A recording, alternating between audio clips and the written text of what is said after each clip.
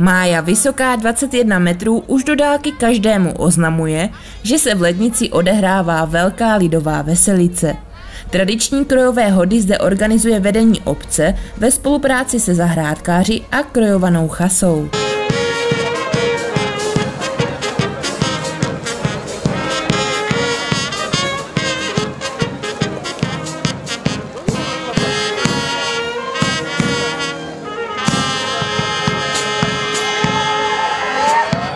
Každý rok si krojovaná chasa zvolí své nejdůležitější zástupce, tedy hlavního stárka a stárku. Ti se starají jak o samotnou organizaci hodů, tak o správnou reprezentaci. Letos se těchto rolí ujali Jaroslav Živčák a Natálie Kabátová. Jaký pro vás byl pocit stát se hlavní stárkou, hlavním stárkem? Tak jako nečekala jsem to trošku, myslela jsem, že to přijde trošku později, ale jako vždycky jsem si tak nějak myslela, že bych to dělat chtěla, tak je to čest. Pro mě to zase takový šok nebyl, protože já už jsem v Lednici vlastně už po druhé hlavní stárek, takže já už jsem to bral tak nějak, že už celkem asi vím, co mě čeká. Co je ten důvod, proč chodíte v kroji? Tak vlastně můj děda chodil dřív v Milovicích, on tam chodil od malička a když vlastně to začalo v Lednici, tak jsem začala už vlastně od těch prvních hodů a trvá mi to doteď. U nás je to zakořeněné hodně dávno, děda chodíval taky v kroju, potom byla mezi pauza a pak jsem začal chodit zase já před asi 8 rokama, vlastně tady už 8. rokem v Lednici. V posledních letech nabývá folklor a s ním spojené lidové tradice opět na popularitě. Jak to dnes mladí lidé vnímají? Já mám vlastně hodně kamarádů jako z folklorních obcí a většina z nich chodí v kroji anebo na ty hody rádo chodí a vždycky se potkáme, pobavíme, zatancujeme a tak. Moji vrstevníci moc teda v kroju nechodí, mám jich tady málo, spíš i v jiných dědinách chodí, ale tady se to moc, jakože v mojich rukách tady moc jako lidi nechodí v kroji. No. Jak se folkloru v Lednici daří, kolik je vás v chase?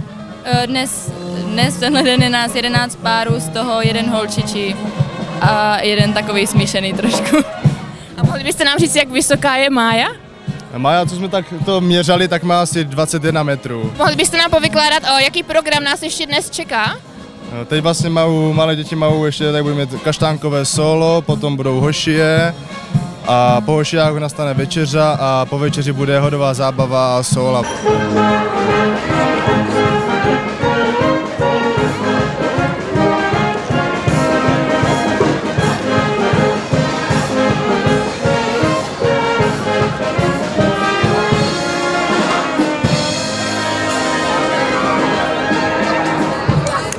Podoba lednických hodů vychází z podlužáckých tradic. Příprava je vlastně jakoby stejná co rok, tak to i letos, že ve čtvrtek je se pro Máju, přes den tady škrábe na náměstí a odpoledne se vlastně staví a potom vlastně nastane, že večer uhlídáme, v pátek taky a průběžně probíhá jakoby příprava na hody na celý víkend, chystají se tady plac. Stan se staví a vlastně a všechno dokola. Je to taková třídenní akce, kdy v pátek večer nebo odpoledne a večer je posezení pod Májou, kterou stavíme ve čtvrtek a sobota v 1 hodinu popolední se předává na radnici hodové právo chase, pak následuje průvod po obci, pak přijdou zpátky tady k Máji, ke kolu a tam se představí chasa, zatancujou, předvedou se nějaký připravený program, odejdou na večeři a večer je vlastně hodová zábava. A podobně to je v neděli, kdy teda už dochází další část obce zvát na hody a pak je zase teda večer zábava.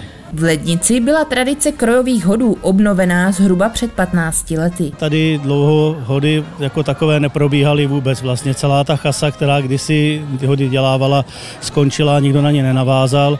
A myslím, že před 15 lety to byl právě pan Janota, který přišel s myšlenkou, že by stálo za to tady obnovit prostě a tu zábavu pro lidi a jakousi oslavu toho léta a obce udělat. Takže nám ze začátku pomáhala chasa z Lohovce, do které se zapojovali starší žáci, spolužáci těch lohovčáků ze školy z Lednice a asi před 9 lety paní zpěváková přišla s myšlenkou, že přece je hloupý, aby to tady byla chasa z Lohovce, když jsme lednický a vznikla vlastně, nebo založila jakousi chasu lednických a od školky začala v rámci toho nějakého kroužku s paní Kabátovou vlastně vychovávat tady ty členy a někteří už teď jsou v té chase zapojení. Jaké máte odezvy od místních obyvatel? Jak se jim líbí, že udržujete tady tyto folklorní tradice? Já si myslím, že je to tak, jak všude. Kdo chce, aby se mu to líbilo, tak se mu to líbí a je spokojený a oceňuje tu práci, kterou s tím mladí a Maruška a všichni kolem, kteří se kolem toho točí, mají. No a pak se najdou lidi, kterým to je jedno, anebo kterým to vadí a ty pak jsou třeba i nespokojení, ale myslím si, že je potřeba vyzdvihnout právě ty spokojené hlasy, ty pochvalné hlasy a poděkovat všem za tu práci, co tady odvádí.